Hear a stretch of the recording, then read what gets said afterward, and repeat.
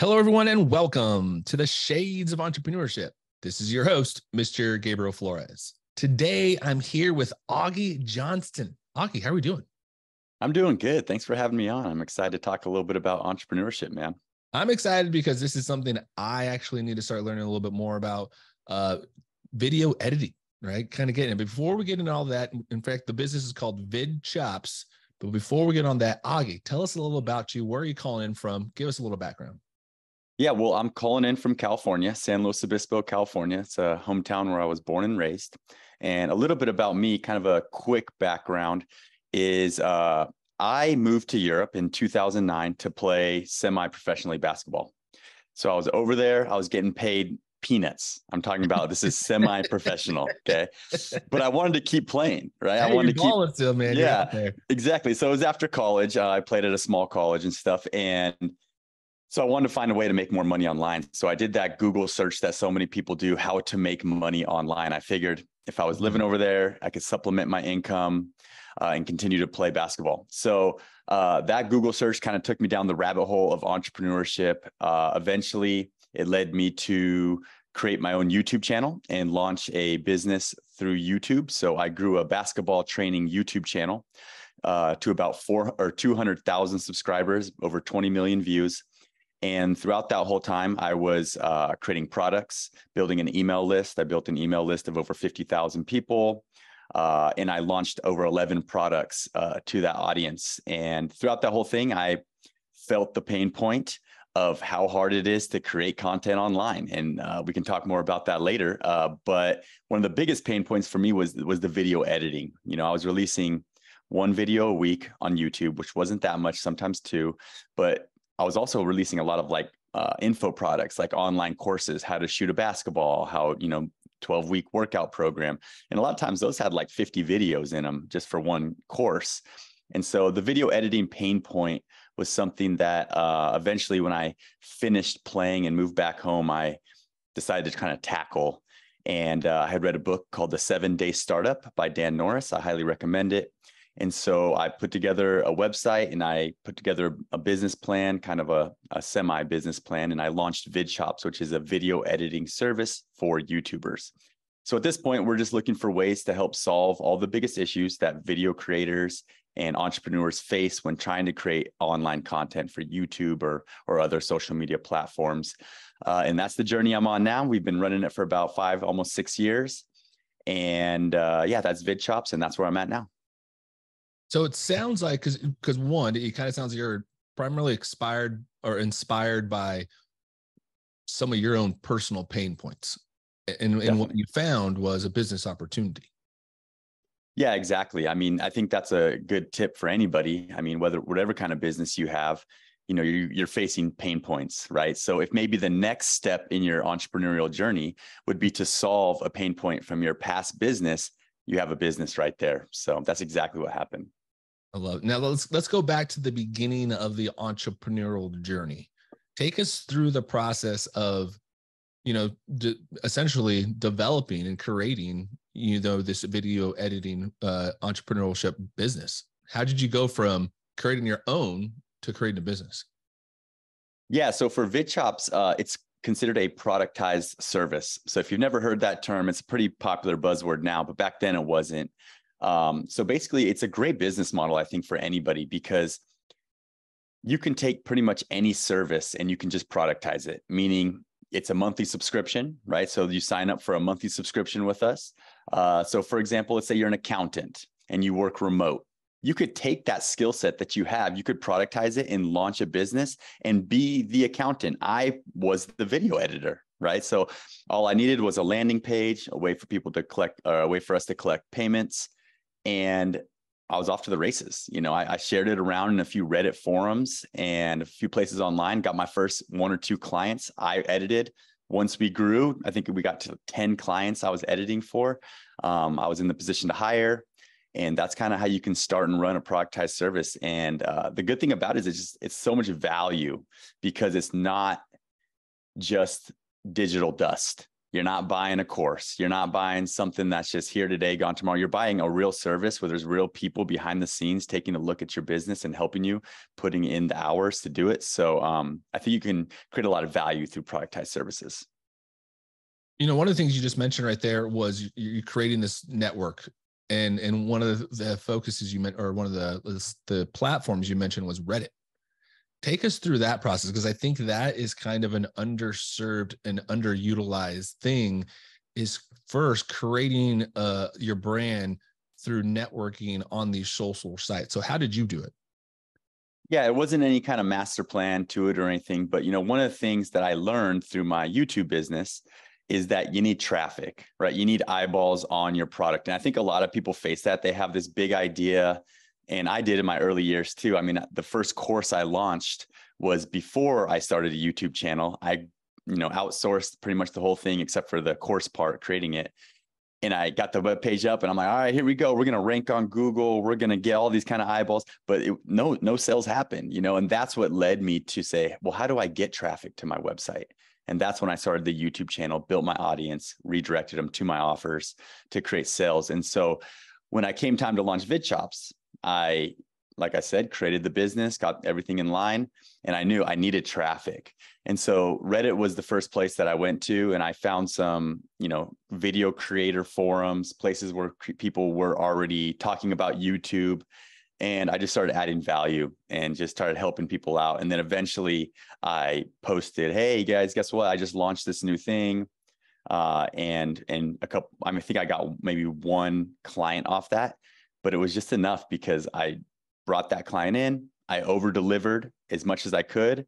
He referred me to another person who signed up, who over delivered again. And luckily that person was somebody who had influence online, and they also recommended me to their audience. And that's basically how we got started. Folks, I hope you're listening. There's two really big things right there. Is one, when you're building this network of relations throughout, various communities, it's important to provide value. Don't go in there and just kind of, off the cuff, so to speak, come out of your ass, right? You don't want to speak out of your ass. You truly want to come with some value. You want to bring people some type, and this goes with almost every profession. I talk about it constantly in the healthcare world too. You have to look at ways of providing value to these community providers and these community hospitals, clinics, and so on and so forth, including our patients, right? How do we provide value? And then on top of that, you're kind of mentioning, one, how do you create the value? But then also just once you're done, come back, like always kind of return back to your network. Because I think you mentioned you only got one sell, but that one sell is all you really kind of need, because that also is going to create that confidence in kind of going forward. I think everybody remembers that first sell, right? Now let's go back though. I want to even go even further back. What got you into video editing? You're playing professional ball over in Europe, and then you went video editing. How did that transition occur? Yeah, it was really all about trying to extend my playing career and make some money and kind of set myself up for when I was done playing. I fell into the whole laptop lifestyle movement, right? I wanted to own my time. I wanted to be location independent.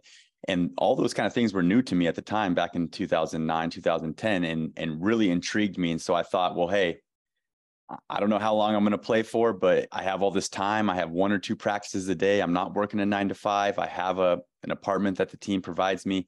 Like, let me learn and let me try to, implement and see what I can do. So, when I started on YouTube, I didn't know anything about video editing, right? That was kind of my practice ground where I got good at it and learned. And so when it came time to kind of figure out what's next, I had other ideas too, maybe a productized service for graphic design, maybe a productized service for, I don't know, writing, copywriting. But when I looked around, I said, okay, well, what's the future? I saw online video really blowing up, right? And this, especially back then, right? This is, YouTube, I think started like 2005, got purchased by Google 2006. And then here I am in 2009, starting in seeing like, wow, this YouTube thing is really growing. I want to be in a market, right? That's hungry, a starving market. So that's what kind of led me to make the decision to go with VidChops. Also at the time, there wasn't any other productized services for video editing. We had first mover advantage in that space. So all those things kind of made a lot of sense to me to try and get started with a video editing service. But what led me to video editing was creating content online. And I think that's a good way for everybody to start. You pick up a new skill, you learn how to record the video, you learn how to edit the video, you learn how to publish it, and now you have a new skill set. So that's what happened to me. And I love that piece, trying something new because you are just going to learn a new skill set. Everybody, internet came out with like 1994, 1992 or something like that, which is kind of crazy. I know that's a long time ago, but folks, it really wasn't that long ago. It really was just and I was talking to Augie before we jumped on this call. I'm looking at creating a video channel, YouTube video channel as well, because I was mentioning Augie, video is king or queen or however you pronounce it. It is kind of the creme de la creme right now. It's where most individuals are starting to look to gain some education or some traction, right? Some marketing. There's a lot of YouTube University, right? It's called YouTube University for a reason. And so hopefully, soon here in the future, so folks listening, you're going to have to hold them to this. So here soon, you'll hopefully see us on YouTube and you'll be able to see us live as well. So now you've kind of gone through this process. You're building up this brand, but starting a business can have its rewarding moments, right? What are some aspects that you found relatively enjoyable during the early stages of your entrepreneurial journey? Yeah, things that I would found enjoyable were like landing big clients. Like sometimes, I was in this YouTube space, right, for like 4 years with my own basketball training channel, and I was doing the Google search, how to grow on YouTube, how to get more views, trying to find the best practices for YouTube. And there's people out there delivering that information, right? And I really looked up to those guys and I was like, man, these guys are some YouTube geniuses. They're providing me so much value. And eventually a lot of those guys became our affiliates, our partners, or even our clients.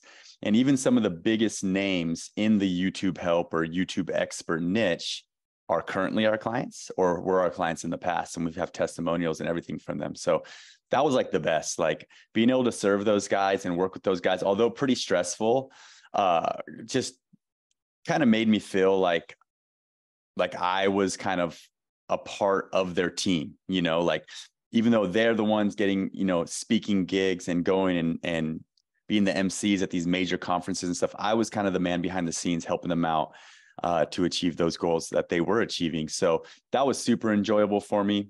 Also too, like once I started building a team of editors and admin and all that kind of stuff, I really enjoyed like just managing them and being a part of them and being able to say, hey, it's okay, when you make a mistake, and just work on my leadership skills and stuff in that regard, because I come from the basketball world. I currently am a basketball coach. I coach varsity high school basketball. And so it's fun for me to kind of see myself on a team that's not in the basketball world. I don't know if that makes sense, but that's pretty enjoyable for me. Yeah, that's a very interesting concept, because I think, I played basketball, football, baseball, kind of growing up. And, I think one of the things that sports teaches you is just a very unique camaraderie and like that team aspect approach, right? But it also creates this competitiveness, right? Yeah. And I think that's something that all entrepreneurs have. Now, what was that first client that you're like, this is it, we're going to do it?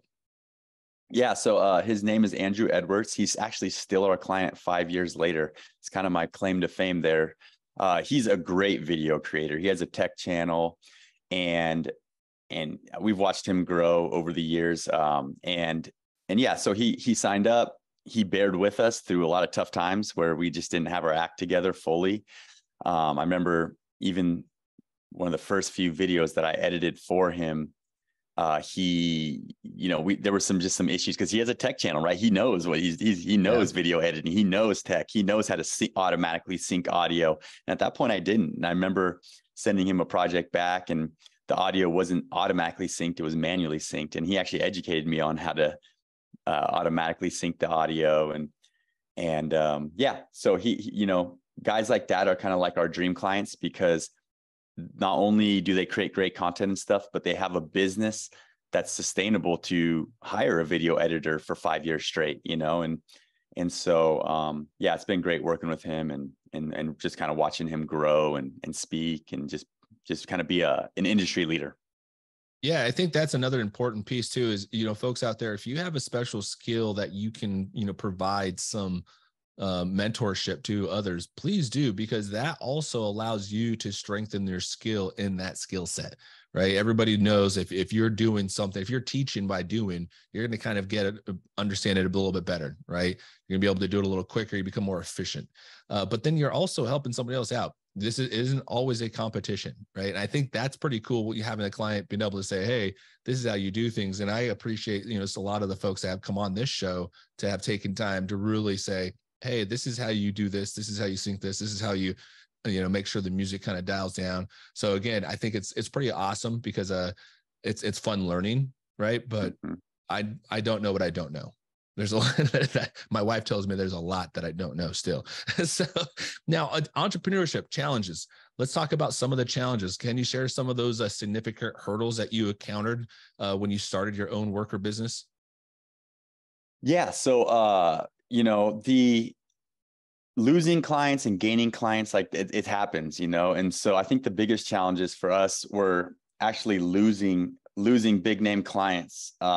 So, like I said, we had one of the industry's top authorities in the YouTube help space who was with us for years. And then he left, he went to a competitor and then eventually came back, so I think that was definitely a challenge, a big hit where I looked at my team and I was frustrated. I said, hey, how do we drop the ball on this one? This could destroy our business, all that kind of stuff. So those are definitely some stressful moments. I think anytime you have clients and you're not running a business that's just kind of, I guess e-commerce where they're just buying a product from you, it's shipping to their house, stuff like that. There's more stress. Okay, there's a lot more stress because you got people who have expectations and you have to meet those expectations. And so that can create stress. So for me, that was definitely some of the challenging times is losing big clients and trying to figure out what we did wrong, fixing that. Also challenges are, good challenges are when you get like a rush of new clients, right? Like we have one partner who every now and then will promote us out to their huge audience. And when that happens, we get a rush of clients and we have to kind of sometimes figure it out. And whether we need, an admin on our team to step up and go and start editing videos, we have kind of now at this point, a lot of things in place to protect us from those issues. But a rush of clients is a good problem to have, but definitely a challenge. One of the things you kind of mentioned, like challenges and overcoming some of these things. Have you ever had that moment of self-doubt? And if so, how did you overcome it? Yeah, definitely had moments of self-doubt, but to be honest, this thing has been rolling pretty well. I guess the biggest moments of self-doubt is when I see a competitor come into the space and offer something better than what we offer, right? We have our price points, we have what we offer in our scope. And of course, you can always do more, right? So a competitor can come into our space, offer more than we offer. Maybe they offer, social media posting, like they'll post to your social media, or maybe they offer, I don't know, just things that are outside of our scope, right? Maybe writing service on top of it or graphic design on top of video editing. Those are definitely challenging times and things that kind of make me second guess what we're doing. Like maybe we need to do more. And so those are definitely, the space is highly competitive now. When I first started, it wasn't. Like I said, we had first mover advantage. So that's one of the things that we're constantly trying to deal with is new people coming in and how do we kind of differentiate ourselves and make sure that we're offering a better video editing service than they are. That's a great point. Could you walk us through the strategies and efforts that you employed to build and establish your brand identity? How do you differentiate yourself? Yeah, I think with us, it's in the video editing space and a lot of services too. It's all quality. It's do we hit our deadlines? Yes. Do we offer quality in every single edit? Yes. Do we offer repurposing, right? So that's when you take a long form video and you make it vertical for TikTok or Instagram Reels or Facebook Reels. So these are like little pieces that we've added most recently, something that we've added is community. So we've launched a community where people can log in, ask questions, as well as group coaching calls where people can hop on a call with myself once a week. We can help you come up with video topics, titles, scripts, stuff like that on that coaching call. So I think that all those things have kind of helped us build our brand. And then as far as actual branding goes, it's about releasing content, nowadays. So we started releasing content, podcasts, stuff like that, to just help build up the brand and make sure that we're offering more value than just the video editing service. So those things are all kind of brand new, and really excited about the community. I think it's going to help a lot because, one of the reasons people do cancel is they're just not recording videos, right? They're just not finding the time to go and hit record and deliver their message and create that video. And so that's a challenge for us because that's really out of our control. We can do things to help, but a lot of times that's on the client. And if they're not using our service, then they're going to cancel. Yeah. And so, one of the things you mentioned, you've been doing this since 2009. You continue to grow and continue to learn. What's the next 5-10 years look like for VidChops? Yeah, for VidChops specifically, I want to continue to help video creators and entrepreneurs that are creating video content. It goes much deeper than video editing, right? I just mentioned scripting. I just mentioned repurposing videos, all that kind of stuff.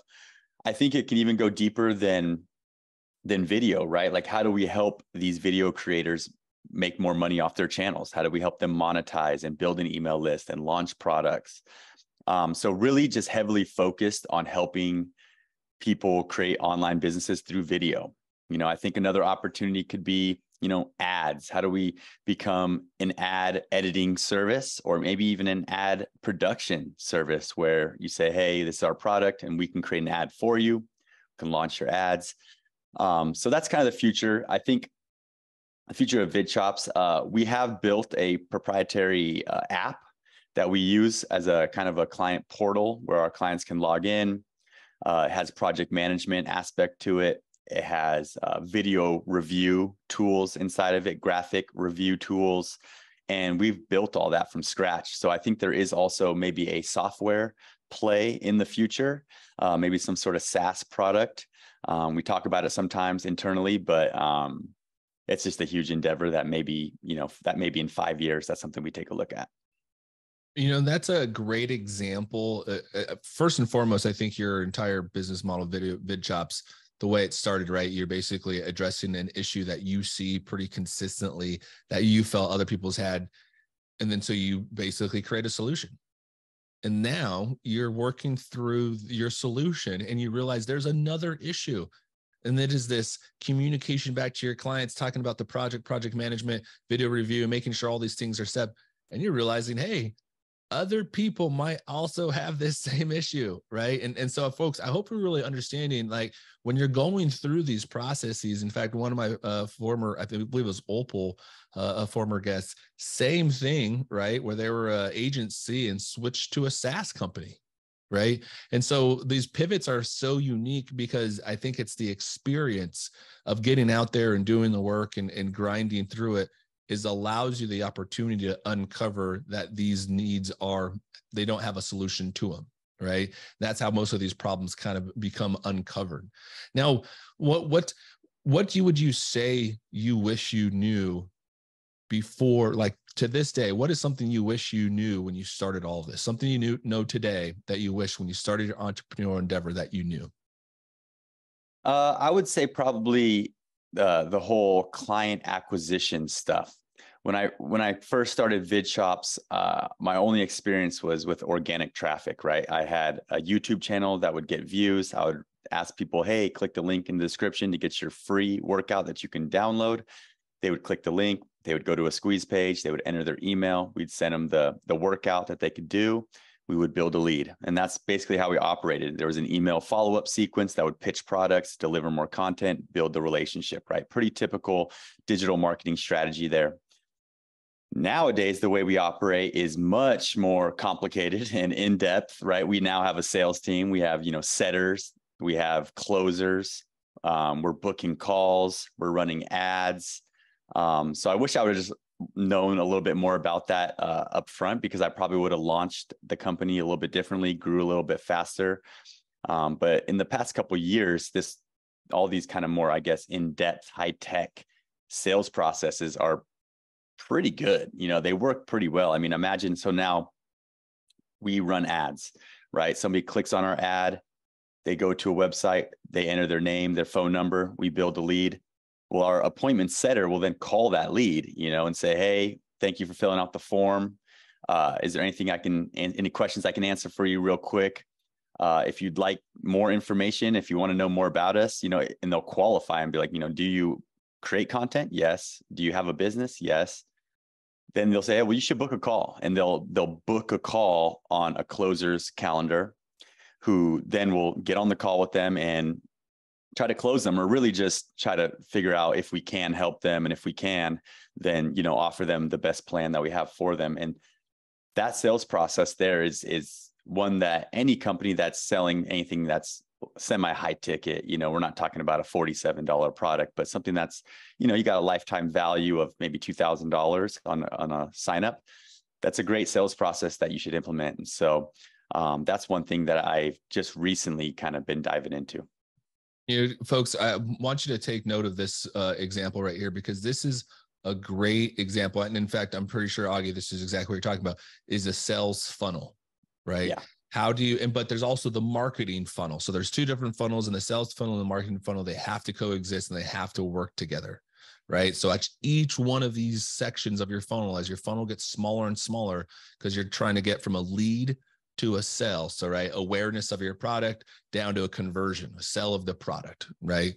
And so what Augie is essentially doing at each one of these stages, he's also, I think one of the important things you mentioned was the speakers, the callers, the first callers are screening, right? They're asking specific questions, because that algorithm is going to help them determine, okay, this individual can move forward to the closer position, or it doesn't make sense. We don't want to waste time, folks. We're not in the business of wasting time, and we're not in the business of giving out a free lunch, right?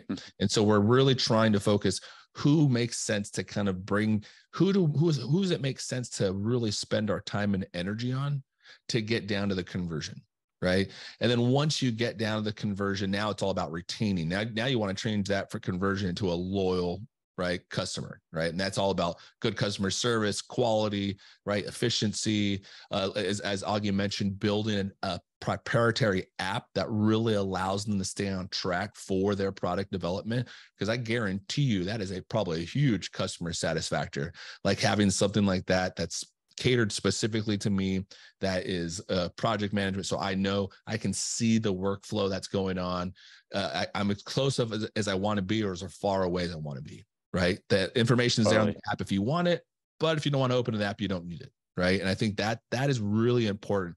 And so, folks, when you're thinking about creating a product or service, and you're thinking about retaining all these customers, think about how you want to structure your sales funnel, and how does your marketing funnel relate to it, because they have to be related, right? You have to be using specific marketing tactics at specific times during that sales funnel to create from awareness to actual conversion down to a loyal client, right? And so I just wanted to take a moment to point that out, because it's such a great example of the use of a sales funnel, right, in a practical way. Yeah, and if you don't have any kind of sales funnels, if you just have a web page and that's it, then you're losing out on a lot of money, because it's just like you said, people are going to come, they're going to look, and they're going to leave and never come back. So you want to make sure to always build that lead. When did you start to learn about this? Because you mentioned, man, if I had learned about this sooner, I would have been so much more, I'd been so much further along. When did you start to learn about this concept? Yeah, I mean, I've known about it for a long time, but we started booking calls probably about 2 years ago, I would say. And then since then, we've just kind of tweaked it and gotten a little bit more advanced and a little bit better as far as adding a setter and doing qualifications and stuff like that. Nice. Now, what you've been doing this, since 2009, you've been doing this, had various iterations, and you're kind of starting to look into, you mentioned the app area. What advice would you have for aspiring entrepreneurs? The first piece of advice is get started. right? Like just get your first customer. Like you have an idea, you're listening to this, you never launched a business, you have an idea. Like put up the web page, add the PayPal buy now button or whatever. And now you have something you can share around, like the first step is just to hit up your warm audience, the people that know you and that and see if you can get a customer. Because a lot of times if you can get one customer, and like the example I talked about earlier, right? And you can over deliver to that customer, then there's no marketing that needs to be done. They will market it for you, right? They will get the word out for you. They will recommend you, especially if you help them have success, because people are going to ask them, how did you do that? How did you grow your YouTube channel to 100,000 subscribers in just 1 year? Oh, well, I started releasing double the content. Well, how are you able to do that? Well, I hired a video editor, right? So I would say the biggest advice is just get started. And then the second piece of advice that I have for people that already have a business running right now is to focus on getting more traffic. Traffic is such a challenge. I think people don't talk about it enough. Everyone talks about, landing page optimization and creating your offer and all these things. But I think being able to get traffic is really the best skill, because then you don't even need a product, right? Then you can just send traffic to affiliate offers, to other people's offers, make a commission on it. But it seems like that is the hardest piece for most people, is to figure out how to get traffic, and you do it through content, organically or through paid ads. And I think those are just really high value skill sets. As you're trying to build up your skill set, you can learn how to be a video editor. That's one skill set. But if you can learn how to really run paid ads for a company and make them some big money, then that's a really valuable skill set. Yeah, I completely agree. And I think that goes back to what you were saying earlier, is just creating value. Yeah. Right? How do you create value? I mean, that's at the end of the day, not so I guess I should say that again, because Sanjeev is probably screaming right now at me at this podcast. We need to, we're value entrepreneurs. We don't need to create value. People already know what's valuable to them. Essentially, what we need to do is bring that value to them. Things that they find already, because again, folks already know what they find valuable, right? So we're not really creating value. We're just essentially leveraging what they find valuable and creating a product or service around it. Right. And so Totally. that was one thing that Sanjeev taught me. So that's one thing I always kind of catch myself. It's like, we're not creating value. We're just finding the value and creating a product or service around it. So that's my new thing. But so now, Augie, for the listeners at home, they're interested more about VidChops. They want to connect with you. Maybe they do, in fact, need a client. They want to hire you as their vendor or their video editor. How do they do it? Yeah, if you want to connect with me personally, then I'm probably most active on Instagram at Augie Johnston. So that's a great place to connect with me. And if you want to check out our video editing service, that's vidchops.com, vidchops.com. Perfect. And you know what, folks, this is a great opportunity to remind you, all this information will be on the Shades of Entrepreneurship newsletter. So you can actually subscribe to that at theshadesofE.com. We're going to have all this information. And then we'll also have an individual webpage of this episode on theshadesofE.com with a transcription. We'll have Augie's link to the website as well as Augie's photo. So please, if you're interested in connecting with Augie, please go and visit theshadesofE.com or subscribe to the newsletter, or do both, because we do have a buy now button. So please feel free to buy some of those products on there, because they do help support the show. Now, Augie, is there anything else you would like to tell the listeners before we leave? No, I would just say that, one piece of advice that I tell all my basketball players, and I guess I can share this with entrepreneurs because it applies too, is play to your strengths and hide your weaknesses. So everyone has their strengths, whatever skill set you have, like go towards that direction, go towards your strengths and then hide your weaknesses. And that seems to work out for most people. Give me an example. Give me an example of how you do that. Sure. So let's say you are great at talking on camera. Start a YouTube channel. Let's say you're a great writer. Tweet more. Let's write a blog post. Let's say you're good at just talking. Start a podcast. I think that's one way you can play to your strength in the content game. And then there's plenty of other examples, I think, in the entrepreneurship world. Yeah, that's a great point. And then, folks, I got to tell you, from my own personal experience, the first iteration is probably not going to be great. I'll just be honest. Like my first podcast, you go back and listen to the first one compared to now. I think hopefully I've gotten better. The speech is getting better. The quality is getting better.